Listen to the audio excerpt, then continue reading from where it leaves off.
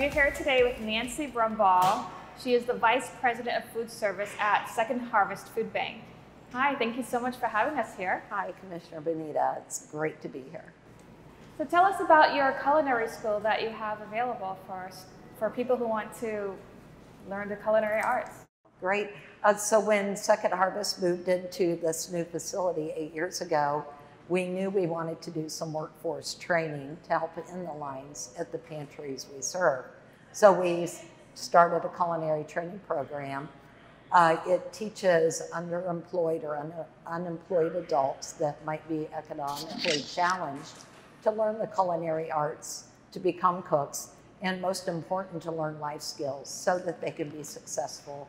Most students that come to us have been unsuccessful in one or two careers in their life. So we want to teach them to be great culinarians and great cooks, but our life skill training is going to teach them how to manage money, how to solve workplace conflicts, and be successful employees for our local businesses that employ our culinary students. We also provide wraparound services such as getting childcare set up, if they need SNAP benefits, helping them navigate those waters, and transportation. And transportation and childcare are two of the biggest barriers that cause people not to be successful in their careers. So that training is 16 weeks. It's kind of like a boot camp. They start with Tier 1 and they get a green t-shirt and they learn how to sit in a classroom for 8 hours. Most of our students have been out of school for a few years, so that's new to them. They get trained in food safety and sanitation. They learn about kitchen equipment. And then, of course, the life skills training as well. And they graduate into Tier 2. They get a chef coat.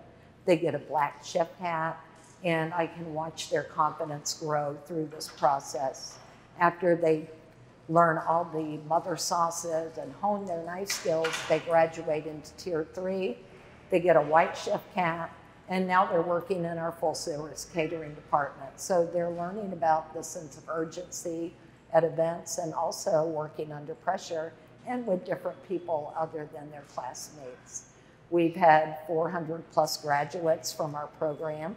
Pre-pandemic, we had 100% placement rate, but we managed to place 35 students through the pandemic. And I remember the day I had to come down and send staff home when the pandemic hit, and we had a new class that was just starting their culinary adventure. And when I told them we have to pause the school, I was met with tears and disappointment. So we quickly ran off copies of all the work for the week.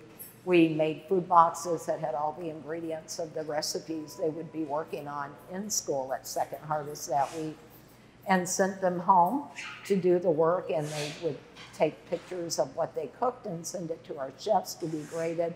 So we really went virtual before we knew what virtual was, but we never shut our program down.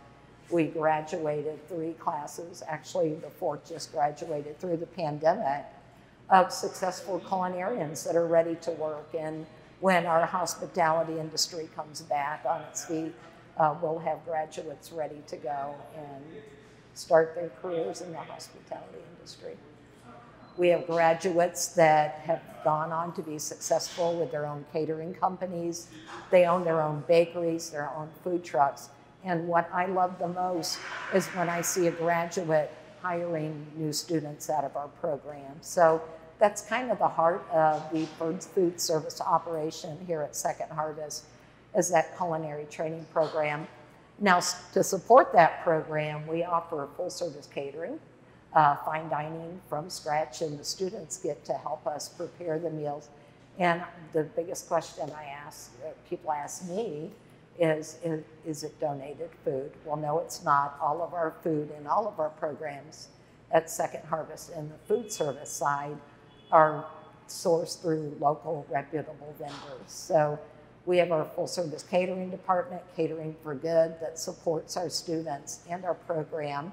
We also have a production kitchen, which is in a facility, Mercy Kitchen down the road, that produces vended school meals. We provide suppers for after school programs, early head starts, daycares, and they produce about 25,000 meals a day over at that facility.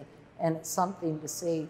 And what great experience for our students to go work in a high volume kitchen like that. So if they want a career with one of the hospitals or a adult facility, they have that large batch training that's necessary for them to be successful. And our third social enterprise is Spoonful of Hope. It's a food product retail line. We have Honey for Good, Soup for Good, different varieties of cookies. And all of these students play a part in that process as well. They might help us package the honey or roll out and bake off the cookies, but it gives them a wide net of experience throughout different food service areas. We've graduated over 400 students and hope to be able to continue the program and have more graduates in. They do need to be 18 or older. We are a licensed program, so if you want to go to Valencia or another higher education facility, once you graduate, you will transfer credit hours with you. Therefore, you're not only a food pantry, but you're also workforce training and education, trying to get people back on their feet, which is really great. It's very impressive too, all the work that you do here. Tell people how they can apply if they wanted to apply, how they could get involved, your catering if they wanted to support it through your catering services. So you can go on the website, feedhopenow.org. You can volunteer in our warehouse sorting food for the community. You can volunteer to help with catering events. You can volunteer to package meals that are going out to our community in our Mercy Kitchen facility. Always looking for donors and supporters or advocacy support. So there are many ways you can give back to Second Harvest Food Bank to help us transform lives in the community. And our culinary training program is one of many programs that we do at Second Harvest. We're just a food bank and so much more. It's just check out the website and see all the great things we're doing here at Second Harvest. Is there anything else that you'd like to tell our viewers before we end our interview? If you know somebody that is looking for a career change or needs to skill up some training to get a more livable wage, please send them our way. They can go on again, feedhopenow.org, go to our culinary training program. There's applications. It talks about our program. It has great stories about student graduates. Every student we graduate has a great story, and see the impact you make through your support of Second Harvest in our community.